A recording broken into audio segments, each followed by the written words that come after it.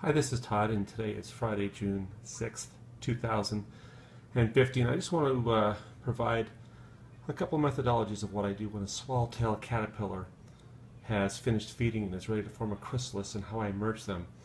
Over here we have a empty toilet tissue core. This is the same thing, but it's been cut in half. I take a small piece of square piece of paper towel.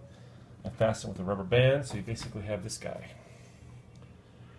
Now, after I put the caterpillar that is ready, we have here a chrysalis of the western black swallowtail.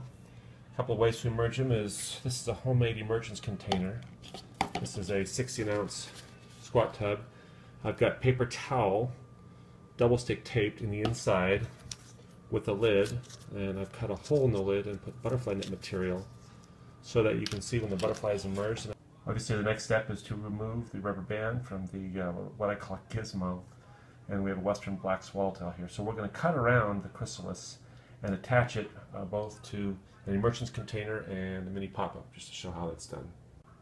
Okay, we have cut out the chrysalis that's attached to the paper towel and attached it to masking tape, and then I just like to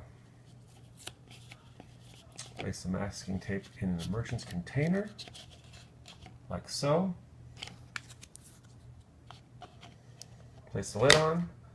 And of course, another option is to tape the chrysalis onto a mini pop-up cage.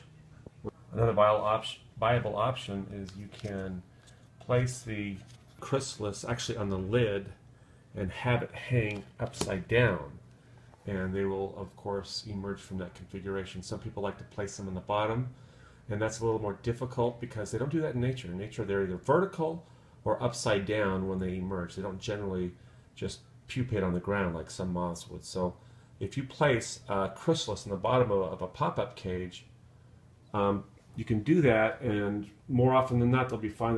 They will get out of their chrysalis and crawl up, but that's not what they do in nature. So I'd recommend either upside down or a vertical orientation. Thanks.